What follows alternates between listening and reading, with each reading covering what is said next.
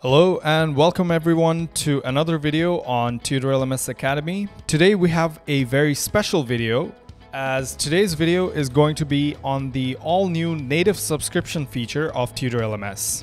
So the Tutor LMS subscriptions is divided into three parts. You can have course-based subscriptions, you can have course bundle-based subscriptions, or full site and category-specific membership options as well. So in this video, we're going to go through all these four options. So let's get right into it. So first of all, we need to navigate to Tutor LMS settings, monetization, and we need to make sure that the Tutor native e-commerce engine is selected, because the Tutor LMS native subscription only works with the Tutor LMS native e-commerce. So once you ensure that, go to the add-ons tab, scroll down, find the subscription add-on, and make sure that this add-on is enabled. Once you enable this add-on, you will see that a new subscriptions tab has appeared in the Tutor LMS menus. So first, let's go over how we can do course-based subscriptions. For course-based subscriptions, you need to come to the course builder of any course that you want to add subscriptions to. When you make the course paid, you can set a regular price and a sale price. Now this will be the one-time purchase prices for this course, and here we'll see a new button appear which will let us add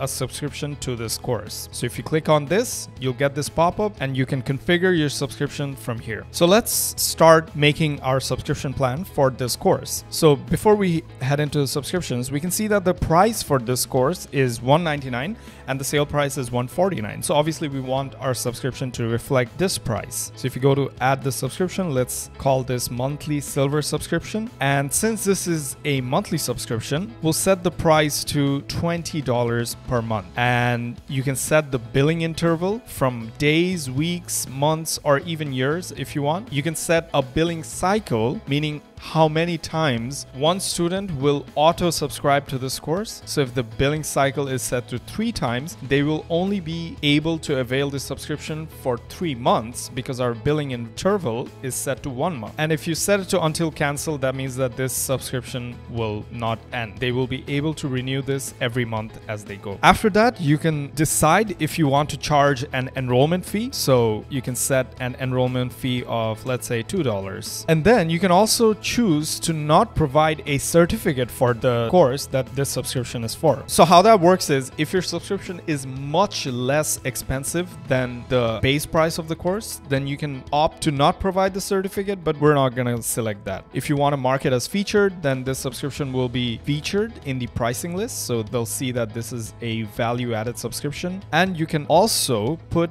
a sale price for the subscription. Now this will not reflect the sale price of your course. This is only for this specific subscription. So let's go ahead and add a sale price as well. You can also schedule the sale price. So if you want to have it on for a certain period of time, you can do that, but we'll have the sale on indefinitely. Once you're done with that, hit save and you'll see that your subscription has been saved. If you want, you can add more plans for this specific course as well, but we'll just go with the one that we created. And now you have 3 purchase options here. So you can see that there is a subscription here for this course. If you select one-time purchase only as the purchase option, that means that students will not be able to see this subscription option when they go to buy this course. If you set it to subscription only, then students will only see this subscription and not the actual base price of the course. And the third option, students will see both the one-time purchase plan and the subscription plan on the same page. Hit update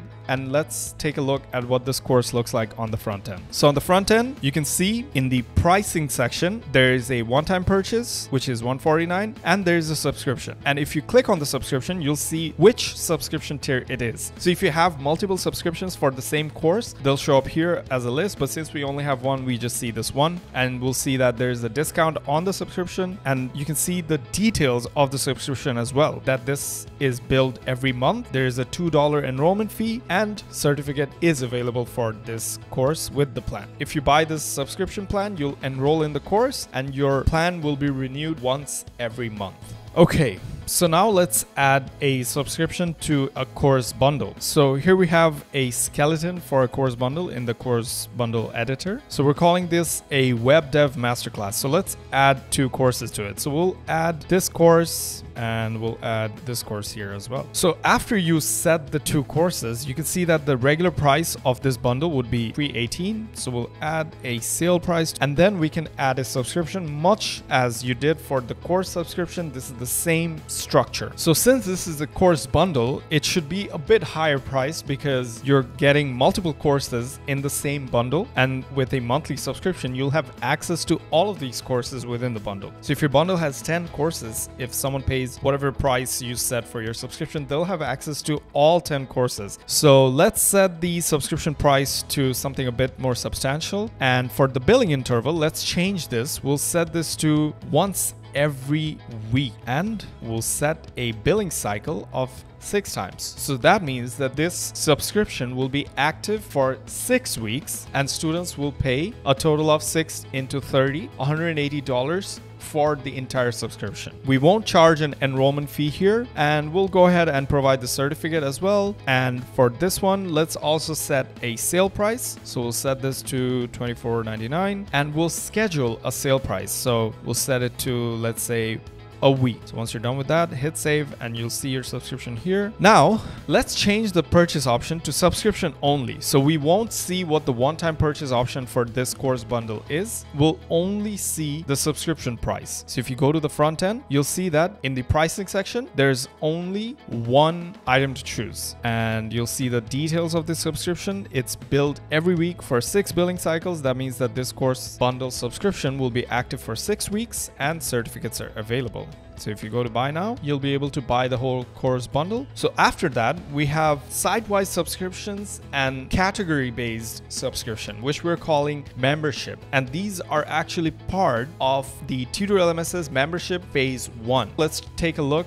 at what membership looks like. So for memberships, since this is a site-wise and a category-wise membership, this is not found in the course builder or the course bundle builder. So for this, we need to go to settings, and under monetization, we'll find the subscriptions tab. If you go to the subscriptions tab, you'll see you can add new membership plans. Apart from this, there's also some additional settings for the subscriptions. Anyway, so let's go ahead and set up a membership package plan for our whole site. So this setup is a bit different from the course and the course bundle subscription. So since this is a site-wise membership, we'll make 2 tiers, right? So we'll call this gold membership. You can set a short description for the membership, what kind of membership this is. Then you can set a plan price. So how much they would pay per billing cycle to subscribe to your entire site. So over here, you'll see there's a membership type. So we'll do the full site membership, and then we'll do the specific category-based membership as well, right? So we'll set the plan price to $49. So we'll set this to a 2-month billing cycle. That means that students will be billed once every 2 months. So if they pay $50, they will be subscribed to our entire site for 2 months. And let's say the billing cycle can be until canceled. So as long as they want to subscribe to our site. So we set the membership type to full site. And then over here on the features tab, you can let students know what is included with this membership. Let's say we have 50 courses on our site. We want to communicate that to our students. So we'll tell them that get access to 50 exclusive courses. If you want to add more features or more attraction for the student, you can add it here. You can charge an enrollment fee for this membership. You can charge an enrollment fee if you want, because since this is a membership for your entire site, you have side charges that you need to think about. If your prices are already inclusive of the enrollment fee that you might need, then you don't need to charge an enrollment fee, because sometimes it can be a barrier for students. If they see a enrollment fee on top of an already existing membership price, they might not be too interested to purchase it, right? Now, since we mentioned over here that we are offering certificates for all the courses, then we should not tick the do not provide certificate checkbox. So if you tick this checkbox, that means that any course a student takes under this membership for your site, they would not get a certificate for a single one of them. And then you can mark it as featured. You can also add a featured text as why this subscription or membership is featured. So we'll say that this is an exclusive all access membership. And then you can also add a sale price for the membership if you want, but we'll keep it at that. Hit save, and we can see that our subscription or membership has been saved. At any time that you want, you can toggle this off. So that means that new students would not be able to subscribe to this membership. And if you want to edit it, you can also do it from here. So now that we've made a full site membership, let's go ahead and create a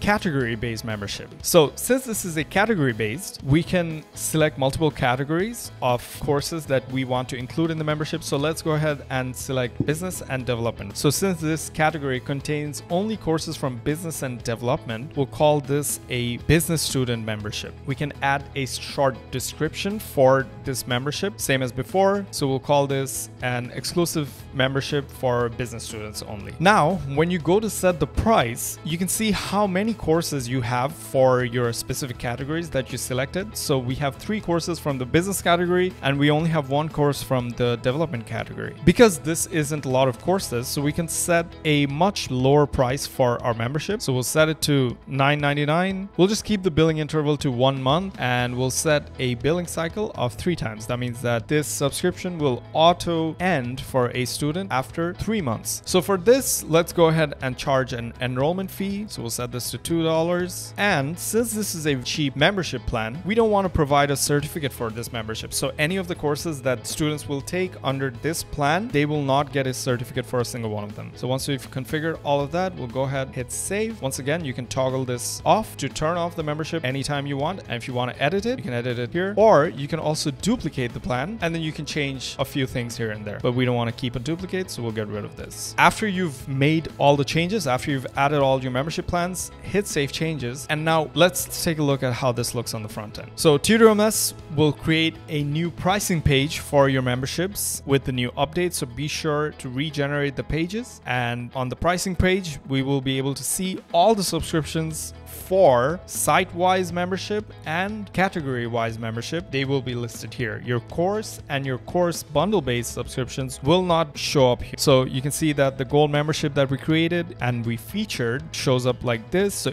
any of the memberships that you create and you featured them, they'll be highlighted like this, and you can see all the details of the membership. So this is $49.99 for 2 months. It says you can get access to all courses in the site and the specific benefits that this membership has. And if you are subscribed to any of the membership, then you will have a pop-up whenever you're on the site which says that you have an active membership. So you'll always know if your subscription is active or on hold or cancelled. And now we only have one more page that we haven't explored, which is under the Tutor LMS menus called subscriptions. So this is actually a listing of all the subscriptions that students have purchased. So any of the memberships that you have, be it course-based, bundle-based, or full site memberships, you'll find all of them here. You'll see all the details and the students, and most importantly, you'll see when the next payment date for this is, so you can have a track of when your payments are coming in. If you want, you can edit any of the subscriptions, so you can change the status of the subscription from active to keeping it on hold or cancel. If you keep it on hold right after you set it to hold, this student will lose access of your entire site, since this membership gave them access to the entire site. So any of the courses that they were doing, they would not be able to continue those courses anymore. But the moment you put the subscription back to active, they will instantly regain access and they will be able to continue with the course progress as they were. And well, that's it everyone. Thank you for watching. We hope that this tutorial was helpful for you all. This was a complete rundown of the all new native subscriptions feature of Tutor LMS and the membership phase 1 of Tutor LMS. If you have any questions, be sure to let us know in the comments. And as always, we'll see you in the next one, everyone.